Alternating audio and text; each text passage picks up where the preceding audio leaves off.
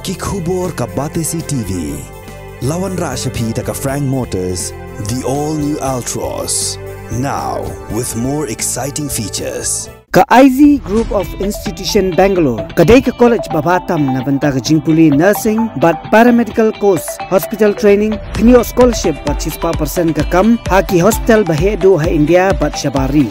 Na banta ka jingpuli, ka jingsiyo ka baret but pila bandaj puli, da ka education loan, pila urban syukol hau number, kandai nyo, saw, san rio pranon, lani kandai pran rio laisan, an riway kandai pran.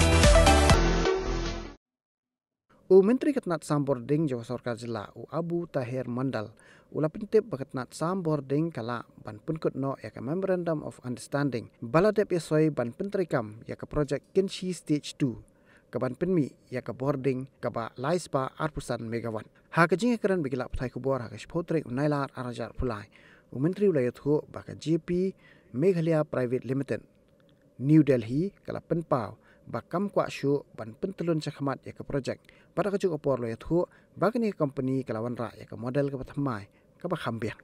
Kynshi second say the party is not interested, we may have to go for some new. No, that is the thing is that the height of the dam has been reduced and due to that the project is not becoming viable.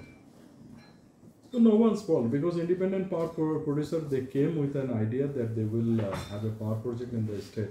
So they requested us and we also need power in the state. So a memorandum has been signed. But after that they have not shown any interest whatsoever. Yeah, this will be scrapped very soon because the power producer, independent power producer, they came out with a new model. So the new model will be something like a power stress project, and in that model they are saying that it will be more viable. They want amendment in the old project, but the thing is that as the project is a new one and with new ideas and new technology, you cannot go for amendment to each and every line. So what we told that we will scrap the old MOU and we'll go through the new MOU, frame it, and we'll execute them with the same group. No, that's why nowadays we are not signing.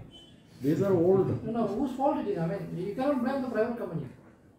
No, as of now, it is. See, suppose you are taking a power project. It is your responsibility. Whatever help you will require, you will ask us. We will provide you that help. But if you are after signing, not coming, not asking any help, and just sitting over the project, I cannot help you. See, how do you think that? Because now I'll give two examples. Now, Kynshi people want that project, but the party is not ready yet. Okay. We want to do Maufu, but people in the area, they are not ready with it. It's just like a catch-22 situation. That's why even today also I requested even our friends who have come to meet me to convince the people in that locality. No, because we are waiting for quite long time. If they don't come back, what is the point of keeping? Then we open the avenue for others to come and join. See, when you sign MOU, it doesn't mean that we are losing something. The question is that it should be easier for the investor to come and invest in the state. If you put all those clauses, many will not come. People are even want to come that government should buy 10% power. And if we agree today that government will buy 10% power or the utility will buy 10% power, tomorrow many people will be in the queue to do the projects. Because once government assures that government will go for 10% power purchase, they will have easy financer from the power financing corporations or power financing agencies or the banks. But our problem is that how can we assure them that state government will go for 10% power purchase? Because very soon we may be self-sufficient also. Then why we will buy power in a higher price and then sell it at a lower price?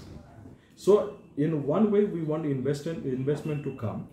The other way we want to see that estate's interest is safeguarded.